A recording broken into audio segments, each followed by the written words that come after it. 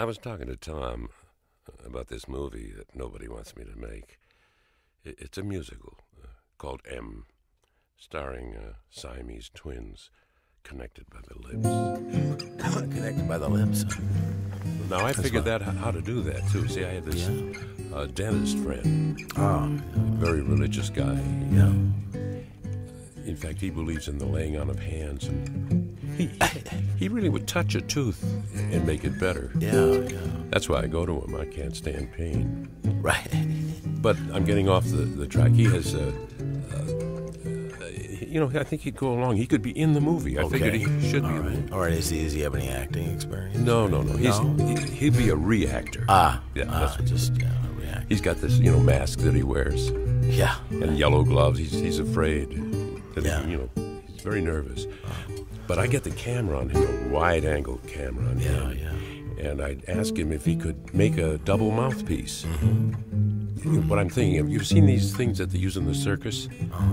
Where the girl bites into this mouthpiece and they pull her up. Yeah. They suspend her by and she's biting onto some kind of a stick or something. Up to the top of the tent? Yeah, right. Well, he'd make a double thing with a little rubber holding it together. And then we'd audition these identical twins. Yeah. And that would hold them together so that it would seem, it would look like I'm talking about. Right. Maybe we should have a boy and girl. Are there boy and girl identical twins? Well, they're not. I wouldn't call them identical. I mean, if they were boy and well, boy maybe and that girl. could be. And then they could be separated in the film. See, the idea is not just that, though. That's just part of it. Yeah. There's another guy in the film that I try to help because I thought of calling the movie The Devout Catalyst. Yeah. Is the title. There's another guy who is a tattoo artist. But he's avant-garde. He wants to do something very special. Something new. Yeah. In the world. So we go to this chemist that I know, and he makes a slippery ink. Yeah. So the tattoo, it just doesn't sit there. Right. It moves slowly across the surface of the skin. Yeah. Toward the nearest opening. See, how many openings are there? Well, you mean orifice? Yeah. How many actual? 1, 2, 3, 4, 5. Whichever one it's closest to. Yeah. Goes in there, and then it moves inside your body through the endothelium. Yeah. And say it was an eagle. Yeah. It gets inside of you and it gets digested. Yeah. Maybe it gets stuck behind your right kneecap. Right. Yeah. You rub it, it gets loose, and when it comes out, it looks like a clay. Right. Or maybe a Rouen, or Thurber. That's wild. Yeah. But I got a little money laying around. I've been. What we'd have to have with that is,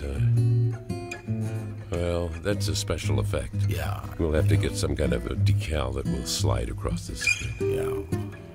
But the trouble is, when I tell any about this, they laugh, and so what I figure I'll do is put my own money in it. Yeah. There you go.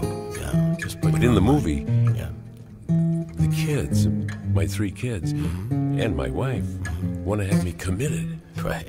That's the plot. That if you really do what you want to do, they'll commit you. Yeah. Wow. Be a great movie. Well, are you going to direct?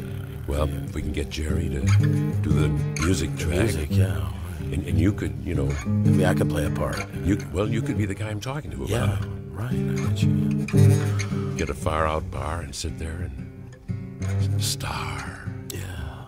Yeah. The musical called M.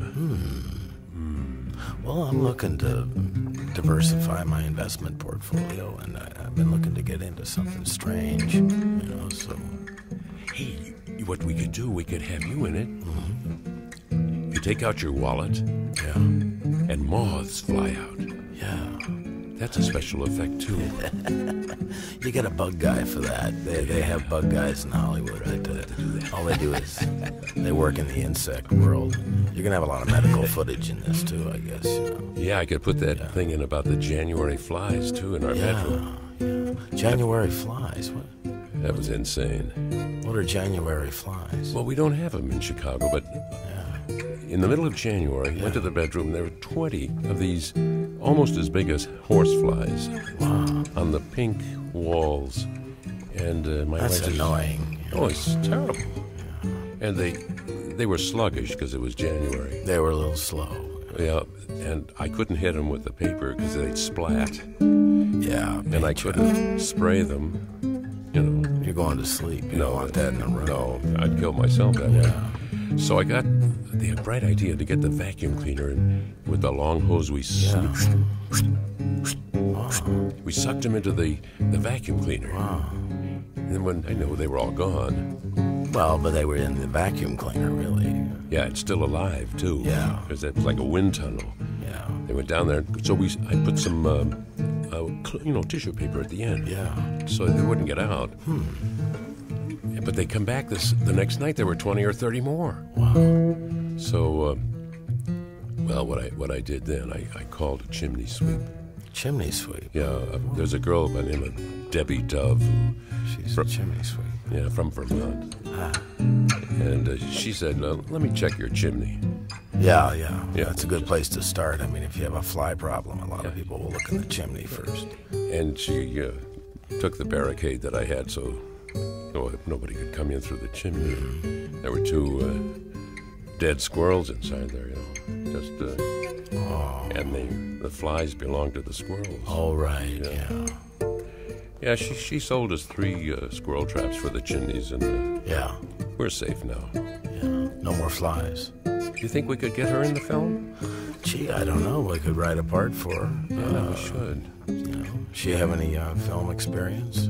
I guess we'd have to get 2 dead squirrels in the film, too. Yeah, well, you get an animal guy for that. Yeah.